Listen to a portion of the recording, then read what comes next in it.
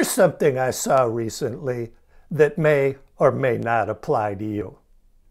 Dear mind, please stop thinking so much at night. I need to sleep. Can you relate to that? I hope not, especially if you've been diagnosed with mild cognitive impairment.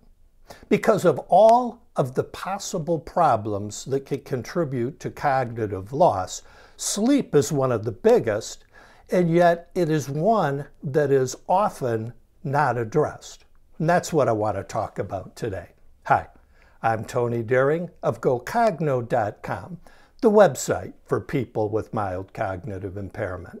So here we are in the midst of this unprecedented global health crisis, and we're feeling worried and restless, and it can keep us awake at night, which is the last thing we need. Now that's true for everyone, but it's most true for people who are concerned about their cognition. For people with MCI, there is so much advice out there about what you can do to defend your cognition. Exercise, diet, stress reduction, you've heard it all. But what about sleep? How much attention are you paying to the quality of your sleep and the impact that that may have on your memory? I've never fully appreciated the association between poor sleep and cognitive impairment until somebody showed me the results of one study that drives that point home like nothing else I've ever seen. In a study published in 2017, researchers at New York University School of Medicine looked at the medical history of some 2,500 people between the ages of 55 and 90. For people with sleep-breathing problems, the average age of developing MCI was 77. For those who didn't have sleep issues, they typically didn't develop MCI until the age of 90. That's a 13-year difference. That is stunning.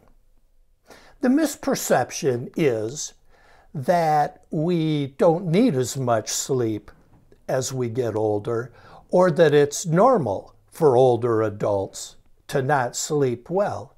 And neither of those things are true. At any age, adults need 7 to 8 hours of sound, quality sleep at night.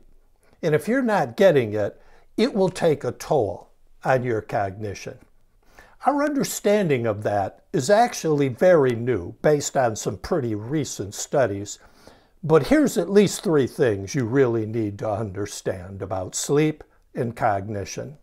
You've heard about the amyloid plaques that are so strongly associated with Alzheimer's. Well, deep sleep is the only time when your brain doesn't generate these plaques. And what's more, during deep sleep, your brain cleanses itself with cerebral fluid, which helps wash those plaques away.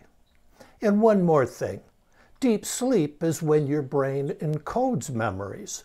So if you're not sleeping well, you're not storing memories. So your brain needs that sleep.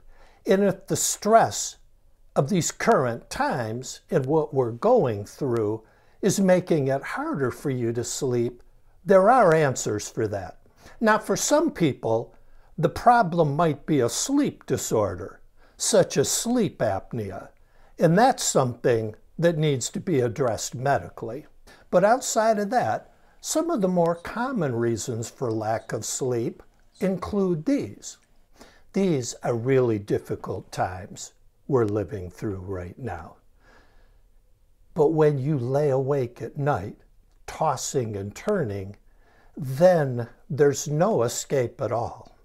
I just want you to sleep well and get some rest. That's what you want too. And to help you with that, I've created this 3-page guide to getting a better night's sleep. It's free when you sign up for my weekly brain health email, which also is free. There's a link below. I hope you find this helpful, and I hope you get some shut-eye. And since I began this video with a quote, I'd like to end it with one. The best bridge between despair and hope is a good night's sleep. I'll see you next week. Until then, as always, be kind to your mind.